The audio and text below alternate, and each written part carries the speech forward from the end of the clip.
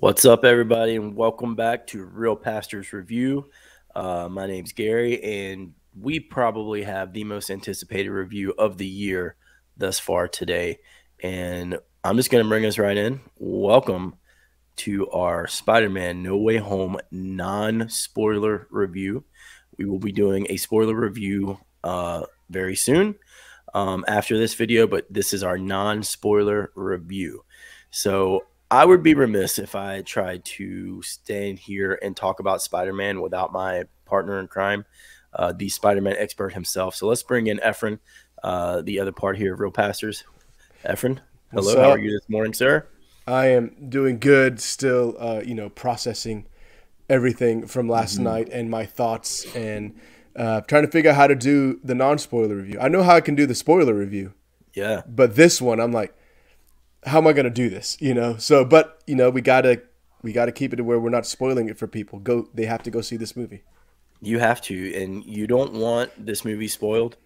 Hmm. You want to experience this the best way possible on the big screen, coming in blind, and basically we can't spoil it. So all we can say is it was a movie.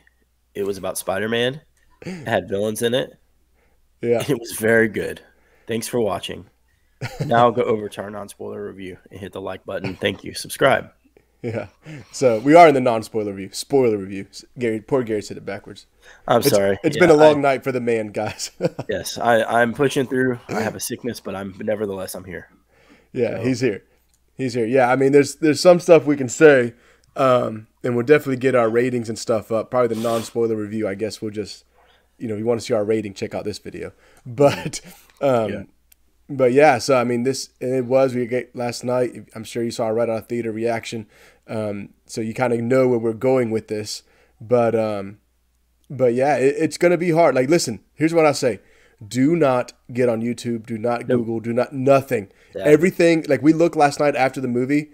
Everything like they're spoiling the crap out of everything. People are Yeah. taking video and screenshots of the movie theater screen, putting it online. Mhm. Stay off of all of it if you do not want to get spoiled before you watch it. If And you don't, you do it at your own risk because you will be exactly. spoiled. And it's not even like clicking on the video, it's people's thumbnails, Yeah, it's the YouTube shorts that just pop up. People, I don't know what is going on. People are just jerks. The world sucks. And yeah. people want to steal joy from you, apparently. But stay Hmm. off of it and just go see this movie. So, everyone, we get right into it.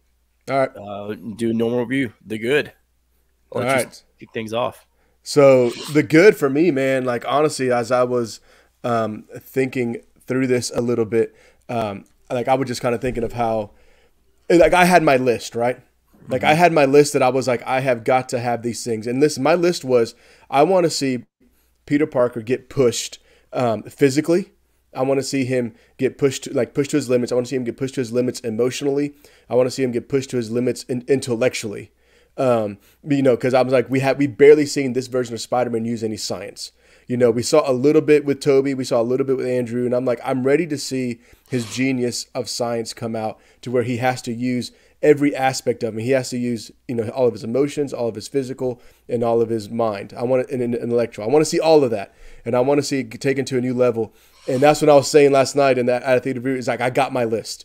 I got it because if they didn't have all three of those things, that's the thing. It could have had 2 out of 3. It wouldn't have worked for me. I Hmm. was like, I needed all three out of this movie to keep me on board, and it did. And I loved it, and I loved and I think they did a good job with the nostalgia factor, like when we talked about with Ghostbusters, which if you haven't seen that review, go check that out. Absolutely. But I thought they did well. It wasn't nostalgia for nostalgia's sakes. It wasn't like little Easter eggs here and there. I think you mentioned that last night, Gary. It was like it all made sense and it had a reason. Hmm. And so it had that, it had the new action, it had the new direction. It made my list. There was just so much good about it. It's hard to say beyond that Yeah. what happens without spoilers because there's just tons of spoilers, Yeah. right? Like this movie is everything you wanted and more. And so yeah, so it was. I really really was happy with it, and I'm glad about it, and I'm glad they did what they did. It was long deserved, and they did Yeah. justice to the Spider-Man lore. Yeah. Yeah, I mean, I couldn't say it better myself. I mean, this is where Tom Holland went from Spider Boy slash Iron Boy to Spider Hmm. Man. Yeah. He literally, I mean, he he stepped up. This was his, in my opinion, best performance as Peter Parker slash Spider-Man. He owned this movie, which is saying a lot. Hmm. When after you see this movie, it was just very impressive. Um, there's just so much good about this movie. The pacing, it's a long movie, but it did not feel long. Mm-mm. The story, this group is growing up, Yep. and they're forced to do it in this movie. This isn't him trying to make it back to a homecoming dance. This isn't Yeah. him being in Tony Stark's shadow.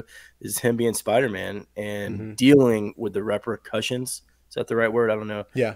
Of being Spider-Man. And Hmm. one of the best lines in the movie, and it was in the trailer, so it's not a spoiler. Doctor Strange says, "You're trying to be Peter Parker and Spider-Man, and that's going to create issues." And Hmm. that's the whole tone of the movie, and it was just done very well. I love the dynamic with him and Doctor Strange.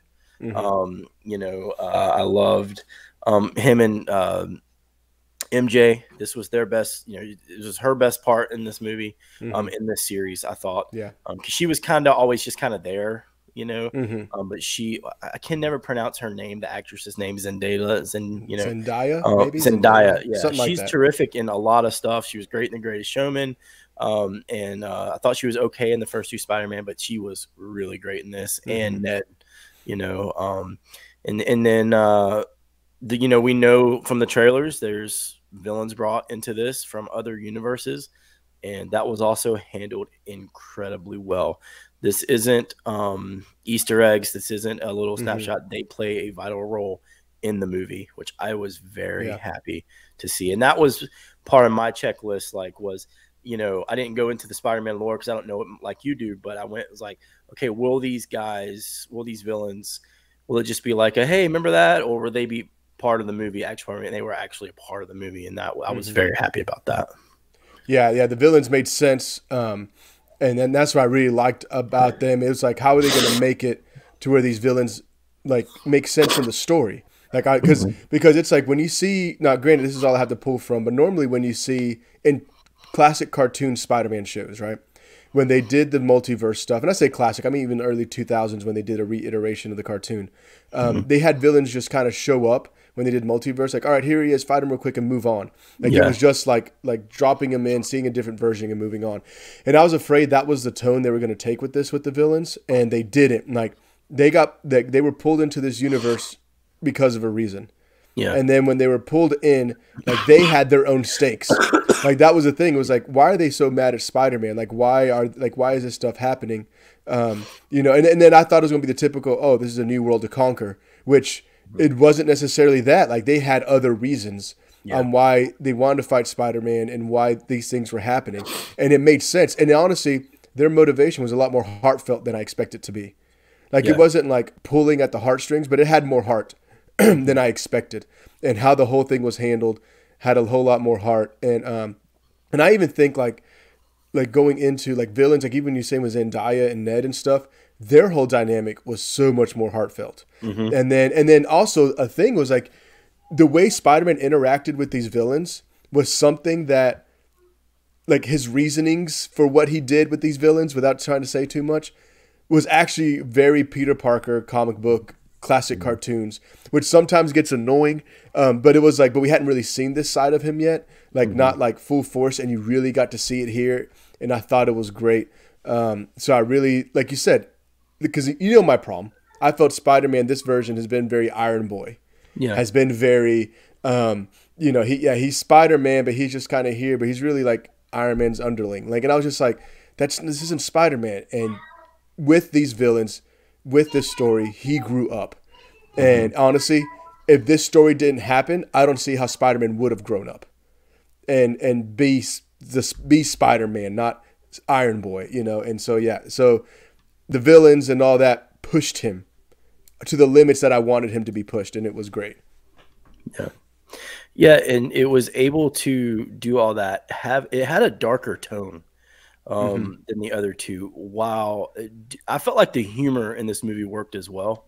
Yeah, Which that is sometimes a gripe in the Marvel movies. Sometimes the humor is kind of forced in there just because it's kind of yeah, a trope of theirs. But I thought for the most part the humor stuff worked too. And the villains weren't bad guys just for bad guys' sake. You right. know, like you said, they had a point, they had a heart, and I was thrilled with that. It wasn't because you see that when I saw the trailer, one of my concerns was it was going to be, let's just bring all these people in here just so we can say we did it and it Right. not make sense. But fear not, that did not happen in this movie, thankfully. Yeah. Yeah. And I was really glad about that. I mean, like, even like, look at this. Yeah. So like with that Electro there, like I just thought, like even this look, like I was excited again, a little nostalgia. Like if you look right here, like you have this pointy thing from Electro that's classic that they gave him. So I really appreciated that, and I like that they tried to like. It was almost like, hey, we know we hadn't really stuck to our guns with, with Spider-Man and what he is and what he looks like and stuff like that, but I feel like they gave us enough to like, yeah, like we at least know of the source material, right? Like, Yeah. at least we're gonna do something here. So I was excited for that, and then like, and even another one that I thought was great was, and again, this isn't a spoiler because they dropped a trailer with that had this look, but you see, Yeah. Green Goblin, and he has the more classic look. He's hooded. You see the more purple and green. I thought that was cool. So I thought that was cool. And again, they dropped a TV spot with this look on it, so I wasn't like too worried about it. I mean, even the original trailer had a quick shot of him, which the way he looks is nowhere, has nothing to do with anything. It's just they made him look this way, Yeah. I mean, there's a reason why he looks this way now instead of wearing his classic mask, like from the original. But like, it's not a huge spoiler, but anyways. But I just love that they did this. He looks more goblin-y, and Yeah. and again, William Dafoe, dude, fantastic job. I mean, fantastic. I mean, all the villains did great, but William Dafoe and Doc Ock, what's his name? Alfred Molina. Alfred Molina. I mean, Yeah. they stole the show. They were the did. two main guys, which I thought was fitting because they were the first two villains of for the original Spider-Man that came out, like from the first actual. Well, there's an actual movie, but no one remembers it because it's complete trash. But like the first like good iteration of Spider-Man. And so it was fitting that they kind of stole the show on the villain side. Yeah. And then, like we always said, a hero is only as good as its villain. And he had quite a bit. And so I was very glad to see this shape up the way it did. Yeah, hats off to Jamie Foxx, William Dafoe, and Alfred Molina. They weren't three actors going back to play dress up. They took this seriously. At first, when Jamie Foxx shows up, I thought, oh, that's just Jamie Foxx being Jamie Foxx. Yes, but as it goes on, you realize, okay, he's really into this character. And they all did a phenomenal job. William Dafoe, I mean, the guy is awesome.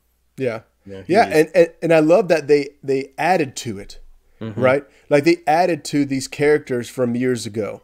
With Goblin, pretty much, Toby's villains that are all in there, which again, you saw on the post in the trailer, which would be Sandman, Goblin, Doc Ock.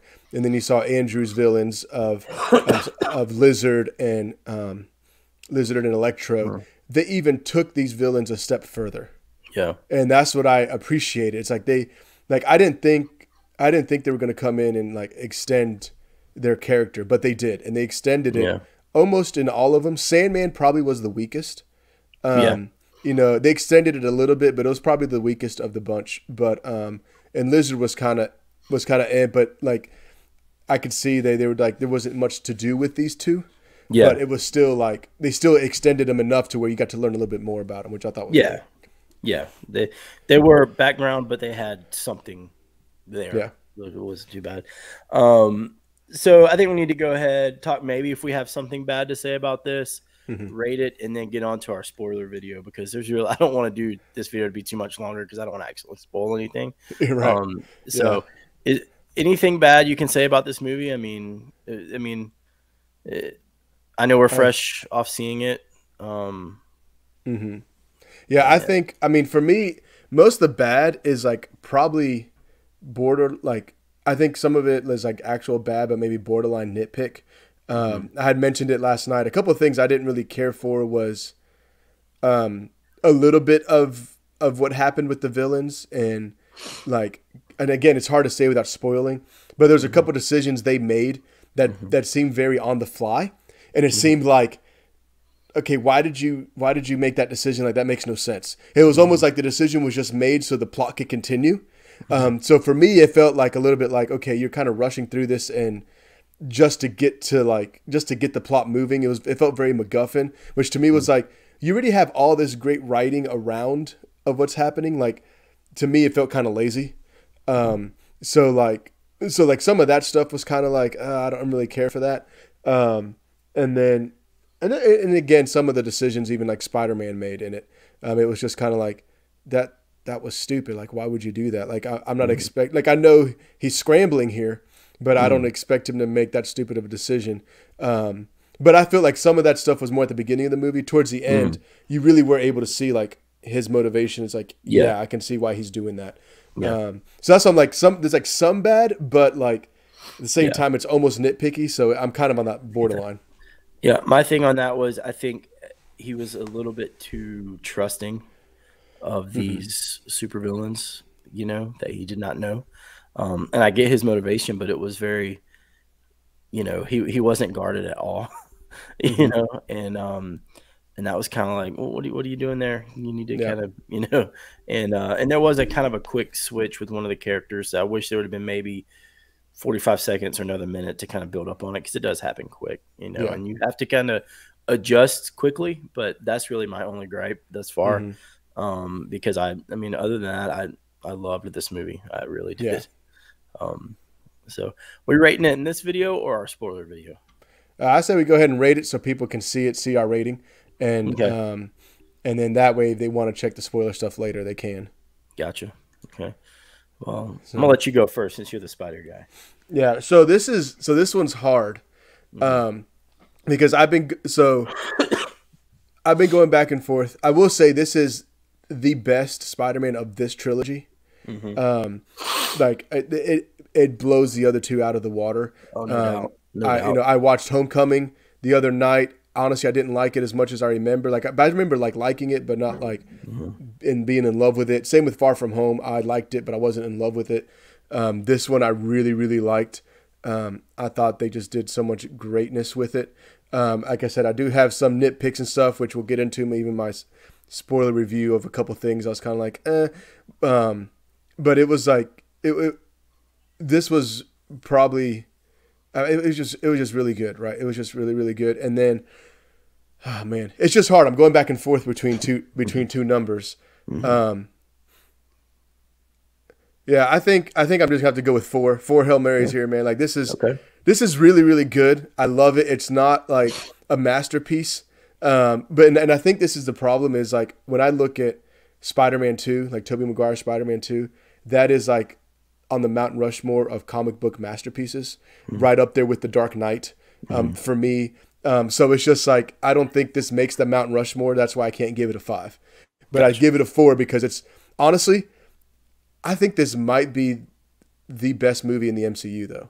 Gotcha. And so, like, and that's why I'm just like, I think it's the best movie in the MCU, but it's not on my Mount Rushmore of best comic book movies ever.